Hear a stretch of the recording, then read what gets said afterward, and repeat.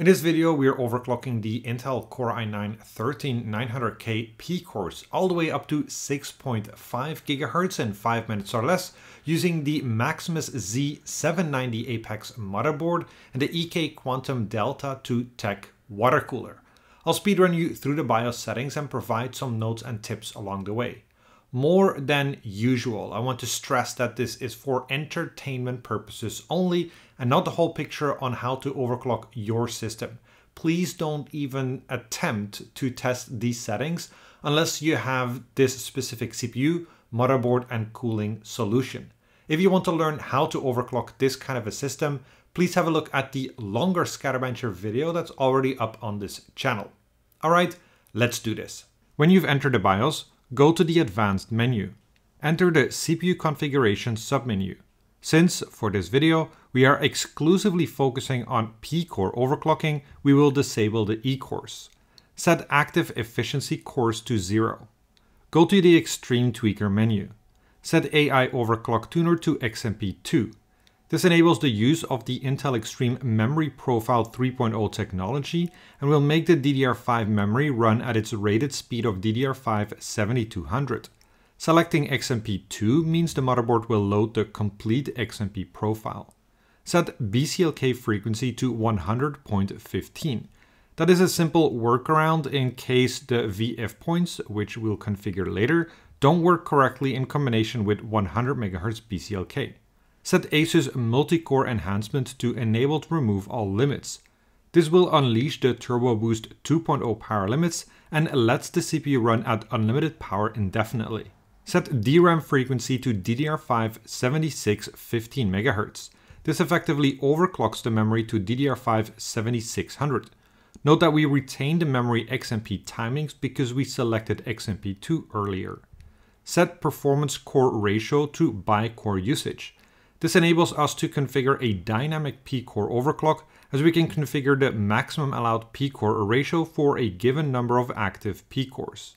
Set 1 core and 2 core ratio limit to 65. Set 3 core and 4 core ratio limit to 64. Set 5 core to 8 core ratio limit to 62. Enter the specific performance core submenu. Here we can limit the maximum ratio for each P-core individually, regardless of the by-core usage configuration. We can also define the specific per P-core adaptive voltage for the specific P-core ratio limit. Set performance core 0, core 1, core 3, core 4, core 5, and core 7 specific ratio limit to 65. Set performance core 2 and core 6 specific ratio limit to 64. Set performance core 2 and core 6 specific voltage to adaptive mode. Set offset mode sign to plus. Set additional turbo mode CPU core 2 and core 6 voltage to 1.5. Leave the specific performance core submenu. Enter the AVX related controls submenu. Now we can adjust the AVX negative ratio offset, which lowers the P-core ratio when using AVX instructions. The offset is referenced against the per P-core ratio limit, which we just configured. Set AVX2 ratio offset to per core ratio limit to user specify. Set AVX2 ratio offset to 6. Leave the AVX related controls submenu. Enter the Digi Plus VRM submenu. Here we can make changes to the voltage regulator configuration. We adjust the VRM load line to minimize the V droop, which is the voltage drop when the CPU goes from idle to full load. We choose the VRM load line with the smallest V droop, so the effective voltage deviates the least from our manually configured CPU voltage frequency curve. Set CPU load line calibration to level 8. Leave the DigiPlus VRM submenu. Enter the internal CPU power management submenu. Set regulate frequency by above threshold to disabled. This prevents the CPU from reaching a maximum of 90 degrees Celsius and instead allows it to go to the Intel specified TJ max of 100 degrees Celsius. Set IAAC load line to 0.01. This ensures the voltage requested by the CPU to the VRM controller does not differ from the configured voltage frequency curve. Leave the internal CPU power management submenu. Enter the thermal velocity boost submenu. Set cache dynamic OC switcher to enabled. This feature allows us to switch between low and high gear depending on the CPU current.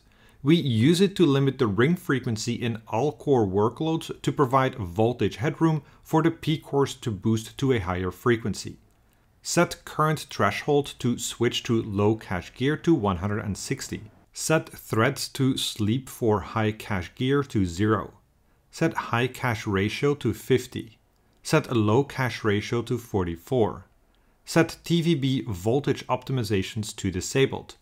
This prevents the CPU from automatically reducing the voltage based on its current temperature, as this may induce instability when manually tuning the voltage frequency curve.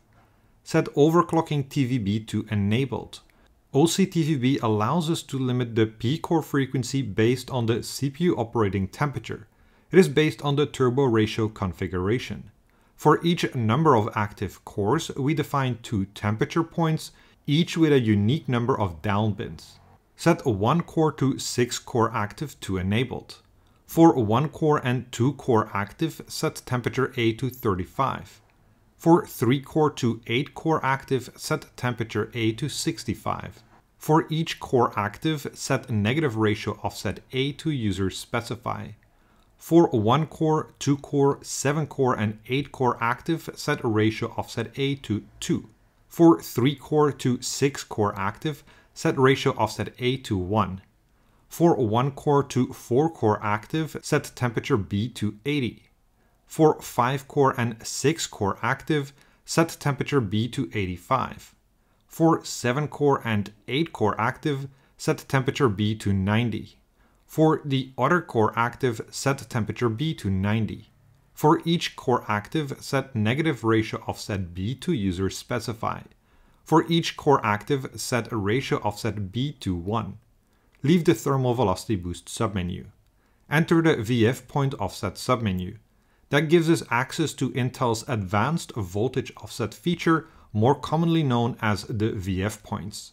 This feature extends the adaptive voltage mode by allowing end users to undervolt or overvolt specific points of the CPU's factory fused voltage frequency curve. Set offset mode sign 6 to 10 to minus. Set VF point 6 to 100 mV. Set VF point 7 to 125 mV. Set VF point 8 to 135 mV.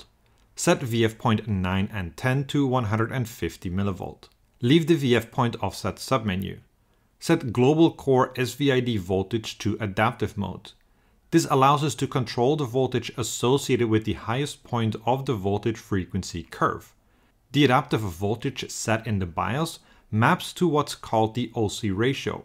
The OC ratio is equal to the highest configured CPU ratio. In our case, that's 65x. The voltage between 65x and the next VF point, 58x, is interpolated by the CPU. Set offset mode sign to plus. Set additional turbo mode CPU core voltage to 1.5. Set high DRAM voltage mode to enabled. This enables memory voltage higher than 1.4 volt, which is what we need for our memory overclock. Set DRAM VDD voltage to 1.45. Set DRAM VDD-Q voltage to 1.45. Then save and exit the BIOS. Ensure the cryocooling mode is set to unregulated in the operating system. To ensure everything is working as intended, we rerun some benchmarks and check the performance increase compared to the default settings. We see a maximum performance increase of plus 20% in Cinebench R23. The highest core clock reported in the operating system is 6500 MHz for all P-cores except P-core 2 and P-core 6. When running Prime 95 small FFTs with AVX disabled, the average CPU P-core clock is 5693 MHz with 1.2 volts. The average CPU temperature is 100 degrees Celsius.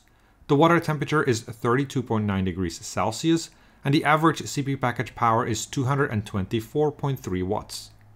And that's it. I thank you for watching and my patrons for the support, and see you next time.